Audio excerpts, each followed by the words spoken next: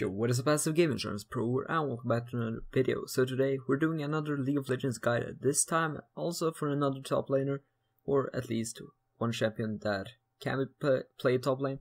It is NIDALEE AD BRUISER top lane in preseason 8. So yeah, let's just jump right into the guide. I'm gonna be going over the build, and the runes, and some quick tips at the end of the video. So I hope you'll enjoy, thanks for watching, and stay tuned for more. Okay, so let's just get right into the build. For the starting items, you're almost always going to be wanting to go Doran's Blade, a pot, and a trinket. The reason why you want to go Doran's Blade is because you're most likely going to be able to poke your lane opponent out. If you're not, and you're facing someone that you know you're going to lose the lane to, maybe you want to go Doran's Shield, or even a Corrupting Potion.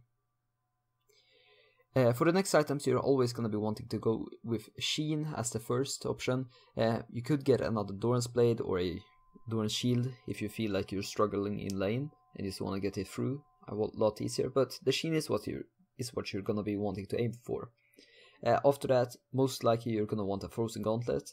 But if you are facing an AP top laner, and then I mean an AP carry, not a AP tank, you're going to be wanting to get Spirit Visage before the Frozen Gauntlet. And if you did go with the Spirit Visage, then after that you want to go with Gauntlet and then Randuin's Omen. If you did go with the Frozen Gauntlet first, then you're going to be wanting to go with Randuin's Omen and then Spirit Visage. For your next items, there's a lot of optional things. You could go with Thornmail if they have a lot of AD and a lot of auto attacks. I usually go with that item a lot. You could go Deadman's Plate as well because it really synergizes with your Q and your auto attacks. Guardian Angel could also be good against AD comps. If you don't have a lot of pushing, you could also go with Wit's End or Caesar Rot. I would recommend Wit's End with the pushing if they have a lot of magic damage over what's called physical damage.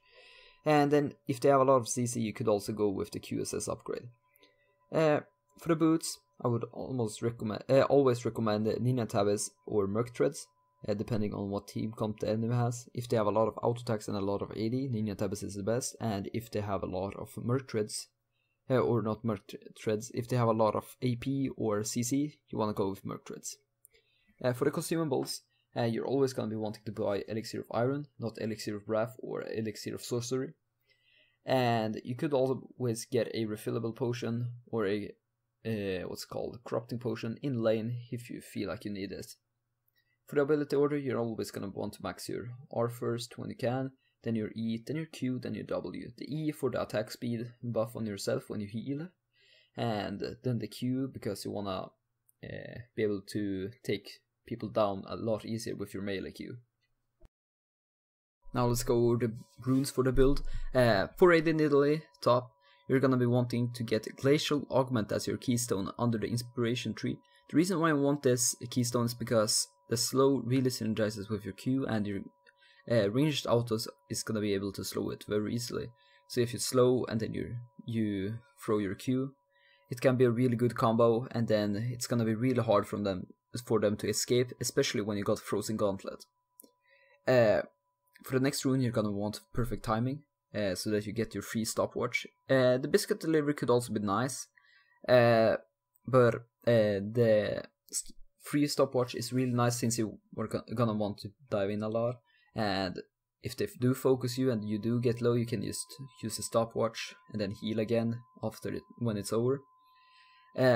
For the next rune, you're gonna want Futures Market, since Minion Determalizer is really bad, or not really that great, I should say. And Magical Footwear could be good, but not having boots before 10 minutes could sometimes be really sad.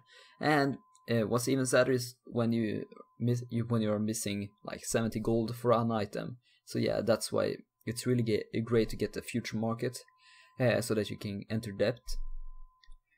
For the next one is for the next rune, I should say, you're gonna want Cosmic Insight to get the CDR, and yeah, there's not anything else to say about that.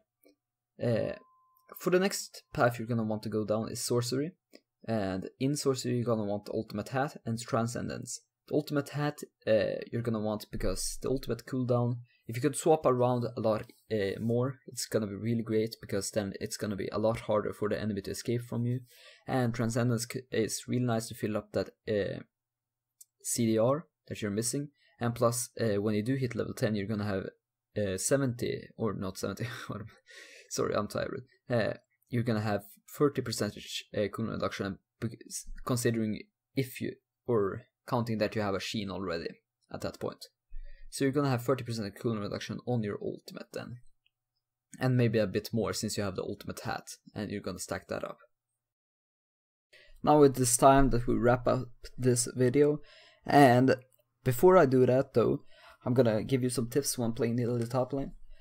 You're a range champion for the most part, so that you are gonna be able to poke down your enemy a lot. Don't underestimate your own damage, you do a lot of damage, but don't underestimate your opponent as well.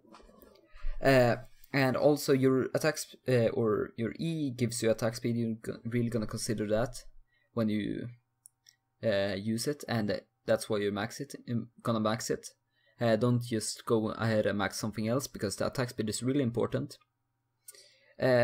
Don't try and roam a lot in the early game, because if you do, you're probably gonna fall behind. You could go for some she's invades in the enemy jungle, but I wouldn't recommend it.